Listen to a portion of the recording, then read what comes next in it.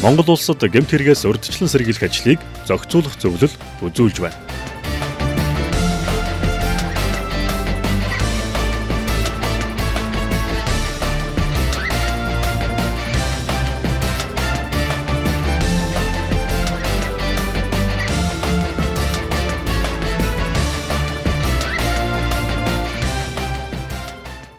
За сугард орж наад 8178 дуу гэсэн машиныхаа багаж тест авыг юмыг шалгаараа. Тэгээ урд Станагийн бичиг үнэтэй шалгаж үзээрэй наад зогссон байдлыг наадах за янзлуулаад зогсоогоорой. За тэгээд малын явуулгаа болон малын түүхийд гарал үүслийн гэрчлэгээгүй мод байгалийн дагалдах баялаг зөвшөөрлөгөө тэр талынхын зөрчил дээр сайн анхаараарай. Тэр асав сангаар эрен сурвалж гэж хүн тээврийн хэрэгсэл эзүүл машиныхаа багаж тест савыг сайн шалгаж үзээрэй заяа. Инхий цагт амьдарч байгаа Монгол улсын иргэдээс жилдээ 500 гаруй нь зөвхөн зам тээврийн ослын улмаас амнаас алдаж байна. Үүнээс 10% буюу 50 орчим нь хүүхэд. Албаны үний өгч байгаа мэдээллээр он гар сар их 9 сарын байдлаар 300 гаруй хүн амнасаа зөвхөн зам тээврийн ослын улмаас алдсан бол үүний 30 гаруй нь мөн хүүхэд байжээ. Энэ бол зөвхөн нас барсан хүний тоо. Үүн дээр ослын улмаас эрүүл мэнд эд хөрөнгөөр хохирсон хүмүүсийн тоог нэмбэл дээрх тоо хэд дахин өснө. Судалгаанаас харахад зам тээврийн ослын улмаас амнасаар хохирч байгаа хүмүүсийн талаас илүү хувь нь орон нутгийн замд гарсан ослын улмаас бурхан болсон байдаг байна. Үүнтэй холбоотойгоор хот хоорондын замд гэмт хэргийн замаар алдсан эд зүйл илрүүлэх, эрен сурвалжлагдаж байгаа этгээдүүдийг олж тогтоох, гэмт хэрэг зөрчлөөс урьдчилан сэргийлэх зорилгоор улсын чанартай автосамуудад байрлах 13 хяналтын цэгийг нээж 24 цагаар хяналт шалгалт хийж эхэлжээ.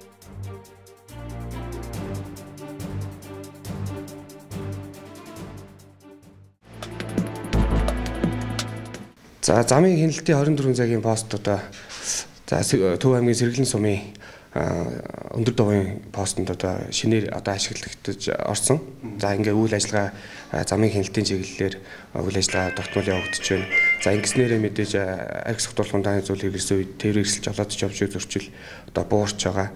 За мөн дээрээс нь за ерхий газрын даргын 17 оны 8 сарын 30-ны өдрийн 170 дугаар тушаалаар за Лүн Баянчаан Сэргийлэн сумын замын 24 цагийн постонд за эрүүгийн мөрдөгч, зохицуулагч, цагдаа зохицуулагч гэсэн бүрэлдэхүүнтэйгээр 24 хяналтын постнд ажлын хэсэг гарч одоо үр гүйцэтгэхээр ингэж тушаал гарсан. 9 сарын 11-ний өдрөөс хойш мөрдөгдөж ингэж явж байна. За энэхүү 24 цагийн хяналтын постод ажилласнараа бол одоо за Төв аймгийн Баянчаан сумын нутагт бол за иргэн энэ нь бол энэ нарын 5 хүний бүрэлдэхүүнтэй одоо мансуурлах төрлийн канабис одоо ургамлыг түүж тээвэрлэж явсныг бол 2017 оны 9 сарын 20-ны өдөр илрүүлсэн. За мөн Баянчаан сумын замын хяналтын постонд 9 сарын 16-ны өдөр бол за Сэлэнг аймгаас Булган аймгийн Сэлэнг сумаас бол одоо гарал үүслийн гэрчлэгээгүй 12 м3 мод ингэ тээвэрлэж явсан зөрчил илрүүлсэн. За мөн дээрээс нь за иргэн Б нарын 4 хүмүүний бүрэлдэхүүнтэй одоо бас мансуурлах төрлийн канабис энэ ургамлыг түүж тээвэрлэж явсан энэ хэргийг бол илрүүлсэн байгаа. За мөн Лүн сумын хяналтын постон дээр бол эрен сурвалжлагдаж байсан санаатай 4 маркийн тээврийн хэрэгслийг одоо илрүүлж ингэж ажилласан байгаа. Замын цагдаагийн алба автоэрийн хүнсний төв хамтран ажиллах гэрээний дагуу бид төв орон нутагт байнгын хамтын ажиллагаатайгаар ажилладаг. Мөн саяхан замын цагдаагийн албаны дарга автоэрийн үндэсний төвийн захирлын хамтран ажиллах удирдамж төлөвлөгөөний дагуу төв болон орон нутагт оюутан тээвэр 2 нэгдсэн арга хэмжээг амжилттай зохион байгуулан дууслаа. Өнөөдрийн байдлаар Төв аймгийн цэцэргийн захирамжийн дагуу бид өндөр довын постоо түшиглээд аймгийн татврын хилтээс мэргэжлийн ханалт автоэрийн хяналтын улсын байцаагчийн оролцоотойгоор хяналт шалгалтыг үргэлжлүүлэн зохион байгуулж байна. Тэгэхээр Төв аймгийн нутаг дэвсгэрт буюу одоо өндөр довын пост маань ашиглалтанд орсноор олон улсын чанартай авцсан болон Төв аймгийн нутаг дэвсгэрээр дайран өнгөрч байгаа тээврийн эрсдлүүд хяналт шалгалтанд байнгын хамтран ажиллагаа зохион байгуулдаг. Ялангуяа бид тээвэрлэлийн гэрээгүү завш тээвэрлэгч хууль бус тээврийн эрсдлүүдтэй тэмцэн ажиллаж байна. Хяналт шалгалтын хүрээнд манай нийтийн зорчигч тээврээр үйлчлүүлэгчдийн маань тоо харьцангуй өсөж нэн ялангуяа Төв аймгийн хэмжээнд үйлдэгдээд байгаа ослын аварын хэмжээ буурахад бас зохих нөлөөг үзүүлж байна. Нийслэг зорих иргэд Төв аймгаар дамжин өнгөрдөг учраас автозамын ачаалал харьцангуй их. Тийм ч учраас энэ төрлийн гэмт хэргийн гаралт харьцангуй өндөр байдаг учраас аймгийн хэмжээнд нийт 13 хяналтын цэгийн 3-ыг нь ажиллуулж байгаа юм байна. Тус ажлын хүрээнд дээрх постуудын орчныг бүрэн камержуулж нэгдсэн хяналт тавьж үүрэг гүйцэтгэж байгаа албан хаагчдыг мэдээлэлээр шуурхай хангах ажлыг зохион байгуулан мэргэжил арга зүйн зөвлөгөөг тухай бүрт нь өгч ажиллаж байна.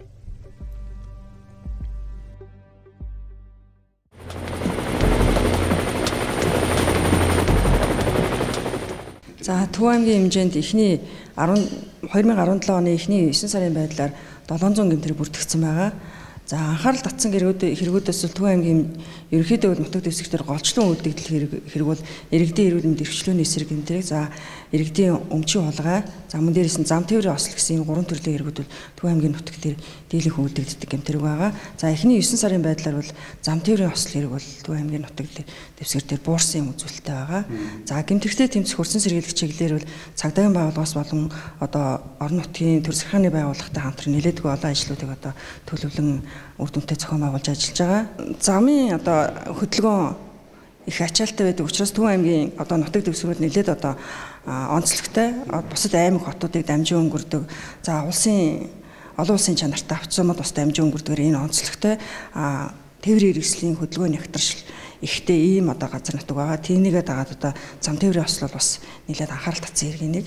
Үүнтэй тэмцэх чиглэлээр утсан сэргийлэх чиглэлээр бол замын постуудыг бол одоо үе шаттайгаар бас авч одоо байгуулж байна. Саяхан одоо энэ 9-р сард одоо Төв аймгийн өндөр одоо замын цагдаагийн байнгын 24 цагийн байнгын хяналтын постыг бол бас орон нутгийн хөрөнгө оруулалтаар нэг шийдвэрлэж ингэж үйл ажиллагаанд ашиглалтанд оруулсан байгаа. За мөн дээрээс нь сүүлийн үед одоо гудамж замын камер гэрэлтүүлгийг бол одоо мөн Төв аймгийн хэмжээнд бол нэлээ одоо авч хэрэгжүүлж байгаа. Аймаг орон нутгаас ч гэсэн энэ дээрээс нэлээдгүй анхаарч байгаа. За аймгийн төв дээр бол одоо 27 зэгт гудамж замын хяналтын камертай. За мөн одоо 27 сумаас Мөнгөн Март Баян Чандман гэсэн сумдууд бол одоо сум орон нутгаа бүхэлд нь хянах юм гудамж замын камертай болсон нь нэлээд одоо ач холбогдол өгж байгаа. За мөн дээрээс нь гудамжны одоо гэрэлтүүлгийг бол сум суурин төв суурин газартаа бол нэлээд одоо шатараалан шийдвэрлэж байгаа. Ингэснээр бол одоо Төв аймгийн хэмжээнд гудамж талбайд үлдэгдэх гэмтэрэг бол бас тодорхой хуваар буурсан гэмтрээс урьдчилан сэргийлэх ажилд ахиц гарч байгаа. Хот хоорондын замд үлдэгддэг гэмтэрэг зөрчлөөс урьдчилан сэргийлэх иргэдийн аюулгүй зорчих нөхцөлийг бүрдүүлэх зорилгоор цагдаагийн байгууллагаас 2017 оны 9-р сарын 11-ний өдрөөс эхлэн улсын чанартай автозамуудад байрлах 13, орон нутгийн 19 постыг 24 цагийн байнгын ажиллагаатай болгож үйл ажиллагааг нь эрчимжүүлж эхэллээ. Хяналтын постуудын үйл ажиллагааг цагдаагийн ерөнхий газрын шуурхай удирдлагын төвд цахим сүлжээгээр хянаж, мэдээллийг шуурхай дамжуулж, мэргэжлийн удирдлагаар ханган ажиллаж байна. Ийм дэргэн та хуулиад эдлэж, гэмт хэрэг зөрчлөөс урьдчилан сэргийлж, замын хөдөлгөөндөө соёлтой оролцохыг хүсье. Амар тайван амьдралын төлөө хамтдаа. Таавж байна та. Авчи удаж тоглож.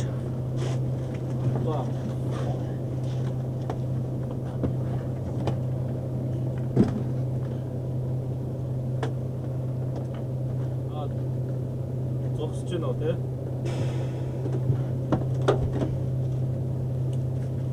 Би жоохон дөгч байгаа дахиад яри. Тэгвэл за ханаас хаарж байна. Айгүй нөх томатрот. Нанда монголчууд уу? Тийм монгол.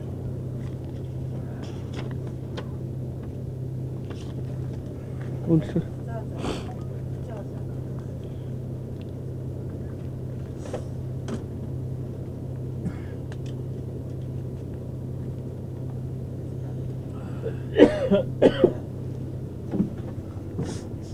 хэдэн үү?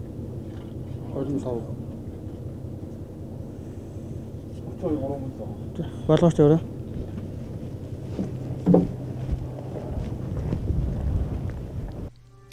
Хяналтын зэгт ажиллаж байгаа албан хаагч нар 2017 оны 9-р сарын 11-ээс 10-р сарын 10-ны өдрийн байдлаар 9138 хүн 50324 тээврийн хэрэгслийг шалгаж, гэмт хэрэг 7, 90 сурвалжлагдаж байсан 7 этгээдийг илрүүлсэн саатуулсан бөгөөд 7223 зөрчил толбогдох, 7043 хүн дарга хэмжээ тооцож, 64 тээврийн хэрэгслийг төр саатуулж, согтууруулах хүнтэй зүйл хэрэгэлсэн үедээ тээврийн хэрэгсэл жолоодсон 55 жолоочийг илрүүлэн хуулийн дагуу арга хэмжээ авч ажиллаж байна.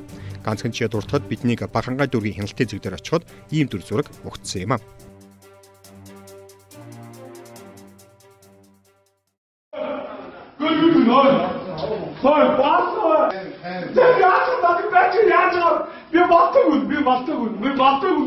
Би яаж надад яагаад надад яагаад би тэр хогисүү кирүү чи сохтуу машин бэрээ яваад байна чи кирүү аа да минь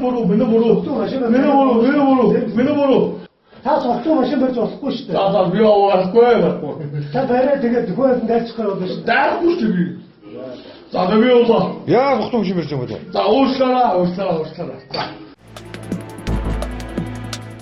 За баганга дүүргийн дүүргэх цагдаагийн одоо хэсэг маань Улаанбаатар хотоос 86 км тэмдэгтээ энд манай байрладаг.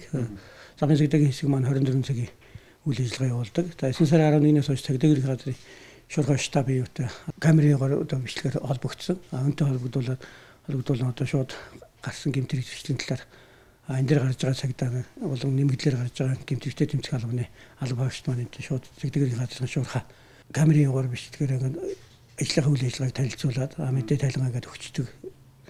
За 9 сарын 11-ээс хойш одоо гэмтрэгтэй тэмцэх албанаас замын цагдаагийн постн дээр урд нь бол нэг цагдаа нэг офицер гардаг байсан. Энэ дээр бол ахаад гэмтрэгтэй тэмцэх чиглэлийн одоо офицерууд маань энэ дээр нэмэгдлэр гарч энэ дээр явж байгаа автомашинуудыг багаж тэшиг шалгах ингэж ажилласны үр дүн 9 сарын 11-ээс хойш улсын хэмжээнд нэрийн сурвалжлагч асар сангаар нэрийн сурвалжлагч 3 этгээдийг барьж холбогдох газар хэлц тасгууд нөлөөлж өгч ажиллаж байгаа.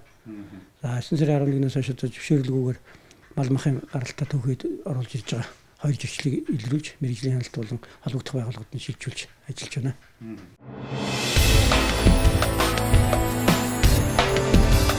Монгол улсад гэмт хэрэгээс урьдчилан сэргийлэх ажлыг зохицуулах зөвлөл үзүүлж байна.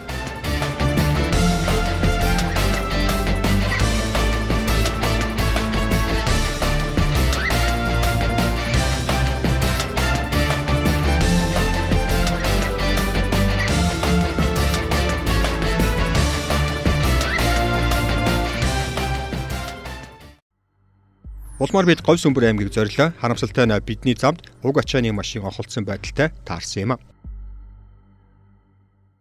За энэ хөдөө орнуудын замд энэ ядгсан үедээ нойрмолсон үедээ замд яваас энэ гарсан байна. Жолоочтой бүхэн хол замд явахдаа ядгсан үедээ битгий машин байгаа гэж зүйлээ. За энэ дийлэнх хостын шалтгаан нь бол нойрмолсон, ачаа твэгтгүүлсэн, жинтон нэвтгүүлсэн, хорт нэвтгүүлсэнээс болж энэ замд яваас буурахгүй байна. Жолооч нь яасан юм бэ? Гайгүй. Жолооч нь гайгүй. Зүгээр. Өөр хүмүүлээд. Тэгээд хурд мурд нь яаж ирсэн? Хурд одоо нэг 50 60 цаас байна. Ер нь зүгээр хүмүүлэх ингэж сүулт хийзээ унтсыг тийм удаан шимэрч явсан юм. Нэг удаан бариаггүй. Тэгээд энэ чойрын урталт нэг 2 цаг унтаад. Тэгээд буцаад наашаа яваад. Тэгээд нэг зүүр хүмүүлэх шиг болсон. Тэгсэн чинь замнаас гарцсан. Тэгээд явчихсан байл. Жолооч нарт дандаж юу? Жолооч нарт явж орон нутгийн замд одоо ингээд ачааны машин барьж идэг. Одоо яг хууль дүрмөө баримтлаад амрах ёстой цагт нь амраад. Тэгээ явж явахгүй бол эд хөрөнгө амнаас тэгээд одоо сүүлд гимшсэн өнөд авар усны дараа л тэгээд гимшиж штэ. Тэрнээс өмнө л болгоомжтой явуул гэж сүлмээр. Одоо машин яах вэ? Одоо машин тэгээд босгоод баха ачаа компьютерууд байх тийм. Тий хаягдл. Тий. Орон нутгийн замд гарч байгаа осол үндсэн хитгэн шалтгаанаас болж гардаг байна. Үүнд нэгдүгээр хурд хэтрүүлэх, хоёрдугаар согтууруулах хүнтэй хэрэгэлсэн үедээ тээврийг эсэлж жолоодох. Гуравдугаар хит ядарсан буюу нойргидсэн үедээ тээврийг эсэлж жолоодох.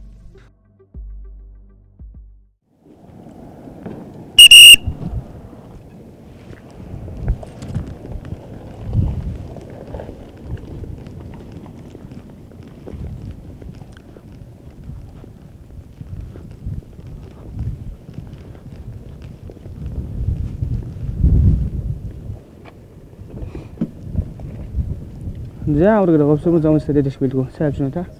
За авч утаж болооч.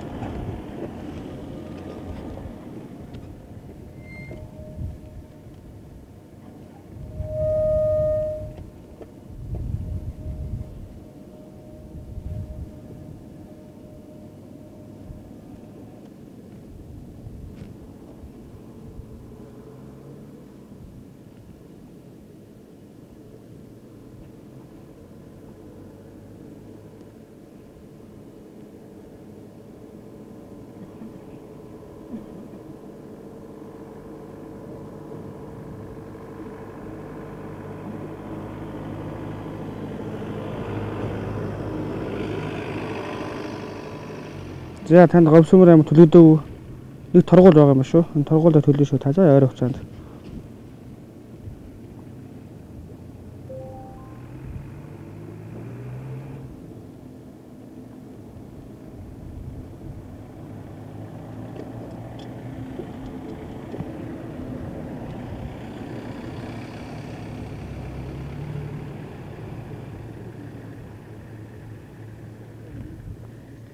За, маргааш тавья.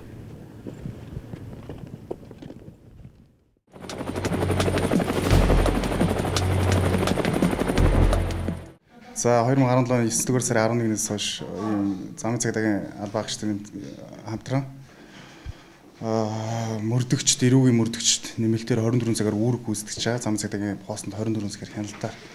Ийм учраас 24 дамжин өнгөрч байгаа аймаг орон нутгийн хэмжээнд дамжин өнгөрч байгаа тээвэр хэрэгслүүдэд 24 цагаар бол одоо хяналтаа тогтоож хяналтын камерын системийн дор одоо манай аймгийн хяналтын камер бол дээшээгээ цагдаагийн газар мэдээлэл шуурхай удирдлагын төвтэй холбогдсон. Тэгээд энэ юугаар бол ингээд ажиллаж байна. За багаар ажиллахын даваа тал бол замын цагдаагийн постноор бол эрүүгийн мөрдөгчнээ мөрдөн байцаагч нэж хурцнараа одоогийн мөрдөгч жишээлбэл одоо машин дээр зогсоогоо шалгахад бол замын цагдаагийн албаагч бол нийтлэг үүргийнхэн даваа тухайн тээвэр хэрэгслийн гэрчлэлж олонний үлгийг шалгаж авах хэвчтэй бол мөрдөгч мөрдөн байцаагч нар эрүүгийн мөрдөгч нар бол багаажин дагаа ачаа тийш үзэж зоршигч нарын регистрийн дугаараар асаапсан тайлт хийж урд нь бол их хүнд нөхцөлд ажилладаг байсан. Хүйтэн зэрэг өвлийн үйлрэлд бол их даарч урдаг байсан, галдуулдаг байсан. Одоо бол пост бол сайхан дулаан ийм тав тухтай орчны ажиллах нөхцөлийг бүрдүүлж гисэн удирдлагын зүгээс бол одоо бол шалны халаалтаар халж байгаа. Тэгээд 24 цагийн хяналтын цаг ажиллаж эхэлсний үр дүнд илрүүлсэн хэрэг зөрчлийн заримаас нь дурдвал Төв аймгийн Баян Чандман сумын хяналтын цэгт Toyota Spacio маркийн тээврийн эслэг шалгахад Улаанбаатар хотын Харьяат 18-аас 20 насны иргэд бүлэглэн 8 кг канибас гэх мансууруулах төрлийн өвс тээвэрлэн авч явсныг Дундгой аймгийн хяналтын цэгт Дундгой аймгийн 3 сайхан сумын иргэн Иг тус сумын Харьяат ил Чэнэр гутгалж бидэн хүнд гэмтэл учруулаад зүхтааж 90 сурвалжлагдж байсан Ч гэгчийг олсон. Төв аймгийн Баян Чандман сумын хяналтын цэгт Toyota Prius маркийн тээврийн эслэг шалгахад эрхэс нь тодорхой ажилгүй 5 иргэн мансууруулах төлөвийн ургамлыг бэлтгэн тээвэрлэж явсныг тус илрүүлсэн саатуулжээ. Тус аймгийн хэмжээнд энэ оны эхний 9 сарын байдлаар бол гэмтэрэг буурсан үзүүлэлттэй байгаа. Энэ бол 10.3% буурсан үзүүлэлттэй байгаа. Энэ нь болохоор зэрэг эргүүлийн чанарыг сайжруулж, эргүүлийн маршрутыг бол зөв оновчтой зохион байгуулсантай холбоотой. Мөн чинээр батлагдсан хуулиудыг иргэдэд хэвлэл мэдээллийн байгууллагатай хамтрааж үргэлж одоо байнгын хүргэх үүнтэй бас холбоотой оролцож байна. За үүнээс гадна манаас гэрүүлийн хүчирхийллийн улмаас үлдэгдсэн гэмт хэрэг, хүүхэд оролцсон гэмт хэрэг, мал улгаалах гэмт хэрэг, дээр нь зам тээврийн хосол өссөн үзүүлэлттэй байгаа. За гэрүүлийн хүчирхийллийн улмаас үлдэгдсэн гэмт хэрэг өссөн үзүүлэлттэй байгаа гол шалтгаан нь болохоор зэрэг гэрүүлийн хүчирхийлэлтэд тэмцэх тухай хууль шинжилэн батлагдаад үүнийг бол иргэдэд мэдээллийг хэвлэл мэдээллийн хэрэгслэр болон цагдаагийн байгууллагын албаагчид төрийн болон төрийн бус байгууллагын ажилчид иргэдэд одоо хүртээмжтэй чанартай хүргэсэнтэй холбоотойгоор гэрээлийн хүчирхийлэл улмаас үлдэгдсэн гэмт хэрэг өссөн халдлагатай байгаа. За урд нь бол эдгээр миний маань даалдан явагддаг байсан бол одоо бол иргэд энэ талаар бас мэдээлэлтэй болсон. За орон нутгийн хөгжлийн сангаас нийтдээ аймгийн хэмжээнд 32 цагт 50 камер байрлуулсан. Аймгийн хэмжээнд бол бүх нөхцөл байдлыг хянах боломжтой. Тэгээ өнөөдрийн байдлаар нийтдээ 50 камер аймгийн хэмжээнд ажиллаж байна. За 24 цагийн аймгийн хэмжээнд 24 цагийн замын цагдаагийн постоо болсноор өнөөдрийн байдлаар гэмтэргийн илрүүлэлт бол ахих магадлалтай. Одоо Говьсүмэр аймгийн хэмжээнд ихэд 2 гэмтэрэг илэрсэн байгаа. Хяналтын постоо болсноор хяналтын пост ажилласнаар иргэдийн өөрсдийнх нь хариуцлага хүртэл нэмэгдсэн. Одоо энд камертай учраас энэгээр одоо ингэж иймэрхүү байдлаар одоо хууль зөрчсөн үйл гаргаж болохгүй гэсэн ойлголт иргэдийн тархинд суусан учраас энэ бол маш ач холбогдолтой байгаа. Дээр хяналтын цэгүүдийн хамгийн том давуу тал нь цагдаагийн ерөнхий газрын мэдээлэл шуурхай удирдлагын төвтэй онлайнаар холбогдсон явдал. Өөрөөр хэлбэл 13 хяналтын цэгийн камеруудыг штаб нь давхар хянаж, төвөөс мэрэгжил арга зүйн заавар зөвлөгөө өгөх байдлаар гэмт хэргийг шуурхай илрүүлж байгаа юм байна. За тэгээд наадхныхаа тэр ардын номер дугаар муугаар юмнууд нь байна уу твшний. Энэ орж иж байгаа бүрүүсийг бас зогсоогоорой. Энэ орж иж байгаа бүрүүсийг бас зогсоогоорой.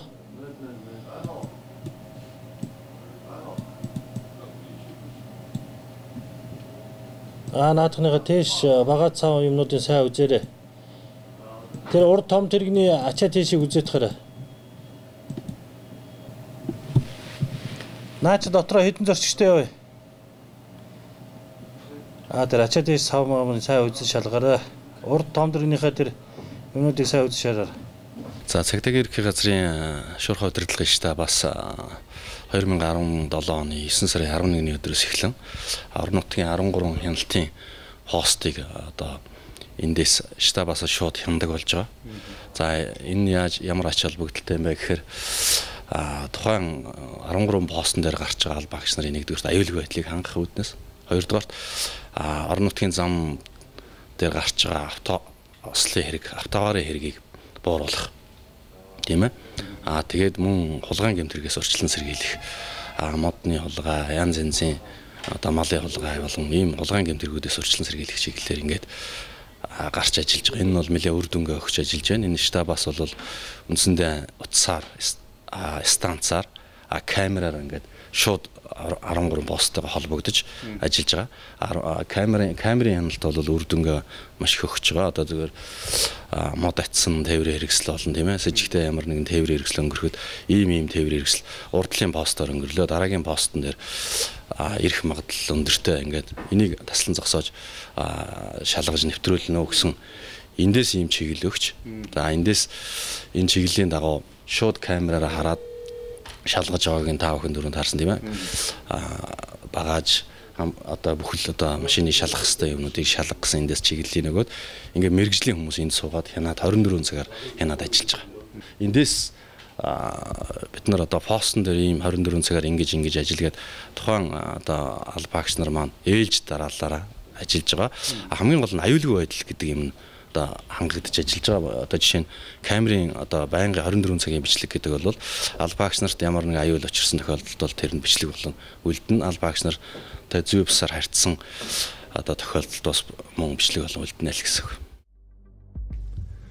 Иргэд та бүхэн гэмтэргийн шижтэй мэдээллийг хяналт шалгалтын цагуудад үүрэг гүйцэтгэж байгаа цагдаагийн албан хаагч нарт биеэр болон шуурхай удирдлагын төвийн 102 дугаарын тусгай хугацаанд мэдээлж шуурхай шийдвэрлэх боломжтой болсныг мэдэгдэе. Мөн орон нутгийн замд орчиж байгаа жолооч нар хурдаа тохируулж согтууруулгуудаа хэрэгэлсэн болоод хит ядарсан үедээ жолоо барихгүй байхыг анхааруулж байна.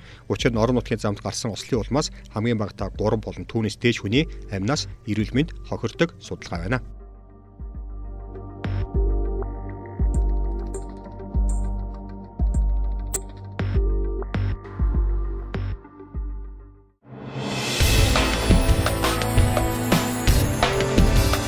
Монгол улсад гэмт хэрэгээс урьдчилан сэргийлэх ажлыг зохицуулах зөвлөл үзүүлж байна.